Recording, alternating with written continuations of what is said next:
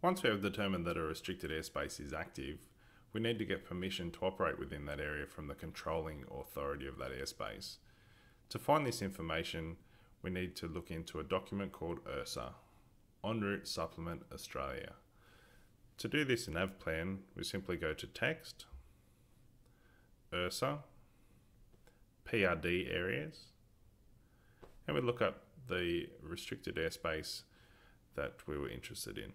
In this case, Romeo 405 Bravo.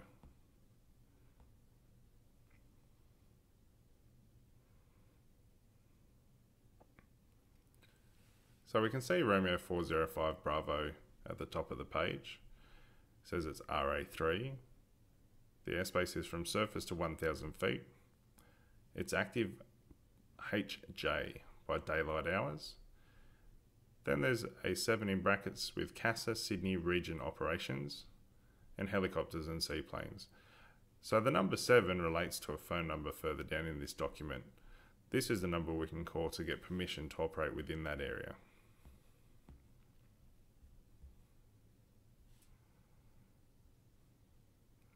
So here we have our phone numbers. In this case, we're interested in number 7, and the contact number is 02 6217 1177. This is a phone number for the controlling authority of Romeo 405 Bravo. To get permission to operate in there, we need to contact the controlling authority and request permission to operate within that airspace.